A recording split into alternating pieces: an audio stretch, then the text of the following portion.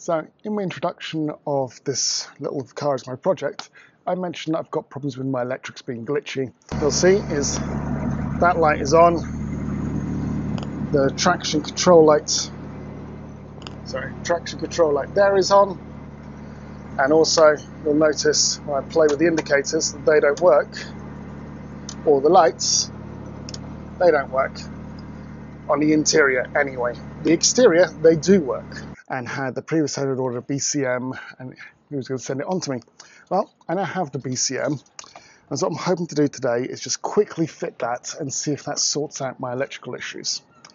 Now, to do that, you have to remove this piece of plastic trim. I've actually removed it, but you can do it by just peeling it off to one side, but I wanted some good access so I can access the old BCM. Now, from what I understand, it should just be a case of 10mm bolts, unclip, and then we're done. In theory. So what I'm going to do is try and bring you in closer so you can see what I'm doing, and we'll see if we can get that unclipped, plug in the new BCM, and see if everything comes to life. This is going to be where I find out I need a deep socket, and that's just enough to work there. Now, from what I've read online, I don't even need to worry about turning the battery off, so that's quite nice. Okay, so that's the two 10mm off, one there and one just behind. Now, hopefully, we can just kind of pull this out somehow. Might have to lift the carpet a bit to get to some of this. That's the first one off. Aha. Right, let's see, how do we push that down, and then this pops out. Luckily that's color coded. Push that one down, and that one also pops out. That's those two.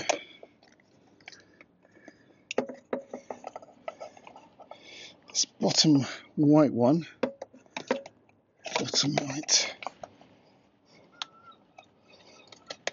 also appears to be the same. And this main one, I don't know.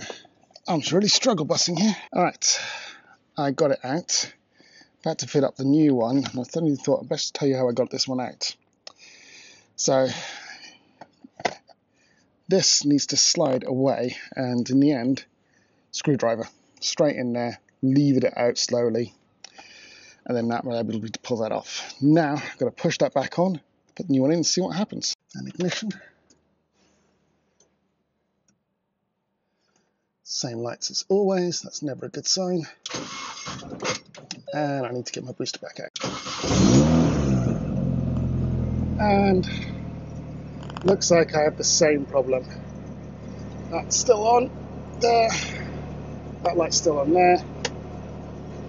No indicator on the right. Whereas you see, I've got indicators on the car flashing away. But it is not doing that on the inside, which means I have a problem and it's not the BCM. Oh, it's come alive. You see it comes off. It's intermittent. Alright, so BCM didn't work, and as you can see, things have escalated. There is a lot of stuff disconnected now, and I'm going to walk you through some of my research and what happened. Now, my problem when I bought this car is the guy put it back together after being a track car for a little while, which means a lot of the wiring loom was exposed.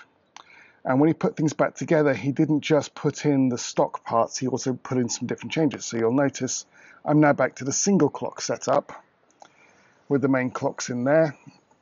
He also put in the HVAC system back again with the automated version.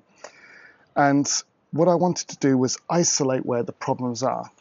Now, I sat down and did some research, and there are multiple buses in this generation of Mini.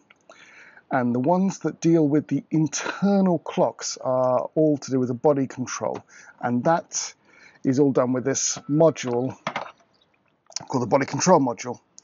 Now, in our body control module, what happens is it sends out the right signals when it receives data saying something has switched. The way it does this is using what they call a K-bus.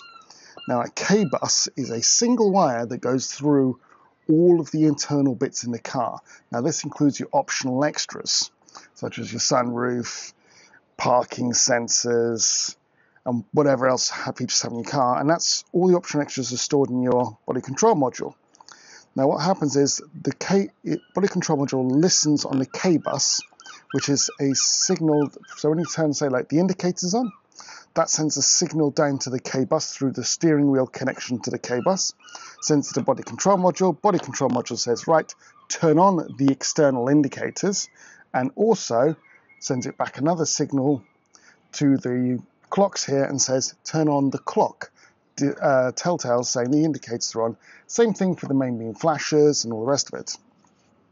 So what can happen is you can have the function working like I did with all the exterior lights all working, all the indicators, all the setups, the lights, the brake lights, all of that still functioning, and the central locking turning on and off.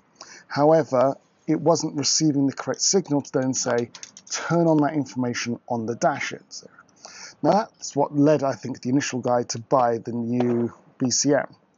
However, because it's all communicated via one wire, which is this K-bus setup, it could be that the K-bus wasn't sending or receiving the signals and it's an intermittent. So what I did is I started to trace through this K-bus wiring. Now on a BCM, there is one K-bus connector here on pin 54 of the white connector. There are two on the blue connector. I can't remember the pins, I think they're 18 and 43. But what they are is not that important. What I did was I found that these two connectors exist. I saw the wiring on the diagram, but there is no diagram in the service manual for where this wire routes through the car, which is a problem. So because of that, I had to strip a lot of things out to find the wiring. Now, I tried the classic trick of disconnecting fuses to see what brings things to life. Nothing did, which made me think then it's not a problem in one of the modules itself or one of the options, but in a wire to or from one of those modules along the K-bus wiring, rather than a fault in the wire itself. Sorry, rather than a fault in the module. But just to make sure, I did disconnect all the modules that were connected to the K-bus lines, and I started to work things forwards. This is hard because you don't necessarily know where this K-bus line is in the car. And then I discovered a bit of a thought process. Well, not as much discovered as in, I thought to myself, well, hang on a second. I can disconnect these sections here and find out which section of K-bus wiring it is.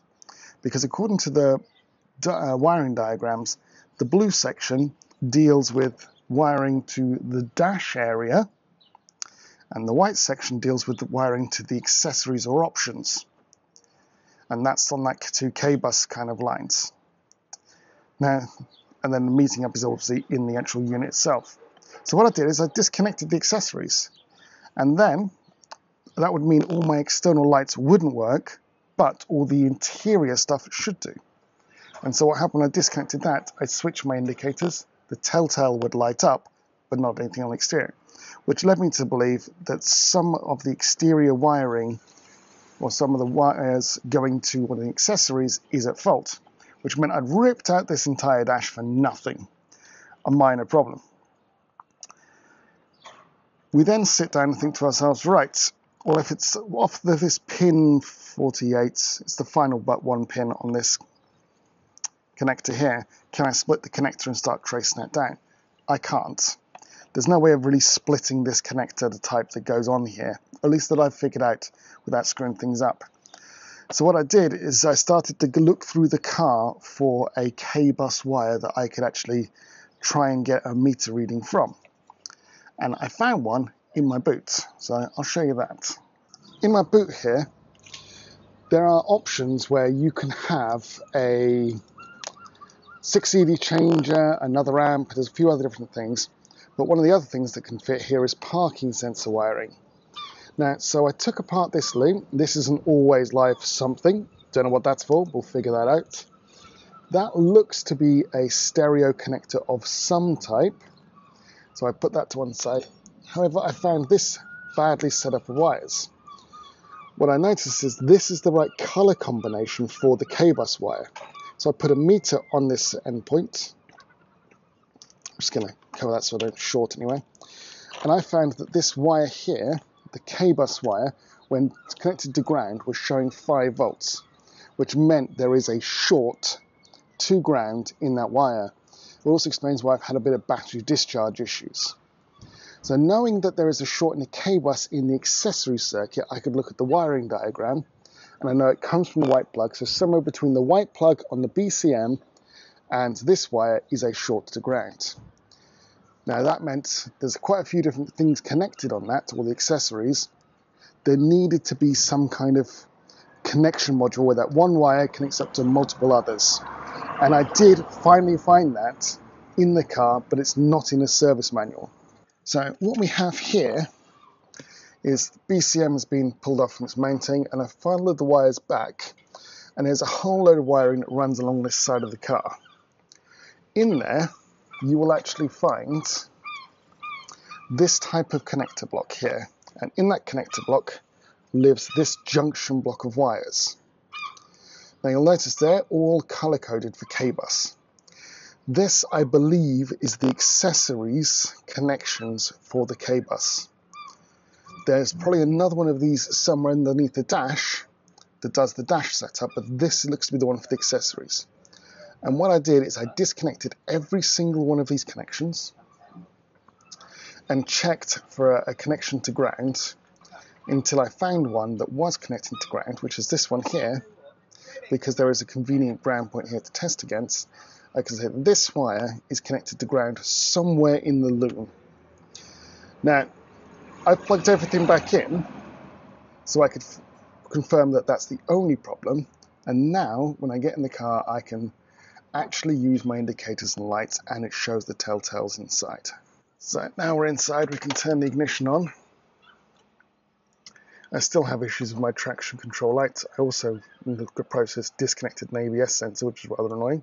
But I now have indicators, the clicky light, and if I turn on my lights and disconnect the key, I have the key chime or lights chime. So all of that is now working successfully. Now, all of this takes like a few seconds to talk you through, but for me, it's actually been 2.5 days to get to this point. There's been a lot of fault finding, and I have managed to find it with the multimeter. Yes, I went through every single one of the fuses in that side panel there. Yes, my entire dash got ripped apart, tracing a BCM wire connection I didn't need to worry about, but I didn't know that at the time. I'm going to suggest, if you're fault finding issues on these minis and you have intermittent lights inside, first place to start is the BCM, but simply play around with the plugs to see what's going wrong. Do check them, because apparently they do rot with rain if you get rotor ingress, but then go straight to the junction modules and just start unplugging things. If I'd have done that to begin with, I wouldn't have had to rip anything out of the car except for this one side panel, and I would have been able to kind of diagnose my problem within 5 minutes. I wouldn't have had to wait for a second BCM. I wouldn't have just stripped everything out of this car. But I have learned a lot about how the BCM works, how the K-bus works in this car, how the accessories and options work. So that's a good thing for me to know now. But if you are chasing electrical gremlins where lights aren't showing correctly here, and you think it's K-bus related, BCM is the first port of call. It's an easy one to check. Then straight down to this wiring junction box down the bottom here. Now I've got to clean all this up and bit it back together, and then I can start moving on for the next project. But this was an awful amount of work. I can see why garages would charge an arm and a leg, because the location of these junctions aren't in the service manual. You can see them on the wiring diagram, so you know they've got to be somewhere in the car. But where in the car is the problem? Because it could just have easily not been underneath here, the sill here. It could have been tucked right up in the dash somewhere, and that would have been really hard for me to find without ripping stuff out. And that's what a lot of this was. It was just trying to find things to get the right thing. Finding a short to grounds and testing voltage. As soon as you know it's on the K bus, you know the voltage should be 12 volts. If it's less than 12 volts, you know you've got a problem. Then you've got a case of finding a short, which wire is in. It's all easily traceable, but it's getting to these junctions to know what you're looking for. But that's it for now. I've got a back to functioning Mini. I've still got two problems. One, the airbag that I've created, and two, the traction control showing up as issues. And of course, this entire dash has to go back together somehow. So that I'm probably going to do off camera because no one wants to see me rip apart or put back more of the dash. This was a lot of work and a lot of swearing to get this far. But I am happy that at least I fixed the problem and I can move on to the next thing with trying to get this car back up and running, which I think is going to be, I don't know what. I'm just going to pick something and start fixing it. Probably the stereo, because that might be easy. All right. If anyone else has any questions about the BCMs and K-buses, I'm probably going to write up a post and put it on one of the Facebook groups for R53s, because there's a lot of information out there, but it's all a bit disjointed. And I think understanding how to fault find this from the comfort of your own home is really important.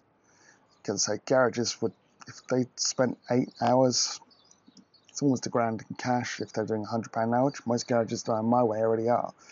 And if they get really stuck, they're not specialists and don't know where to hunt for things straight away, it could be 2 days worth of fault finding and you're already £2,000 in the hole for another car that's really worth it. But for me, this is worth it. I'm really pleased. And I've got a lot of tidying up to do. All right, thanks very much. Cheers.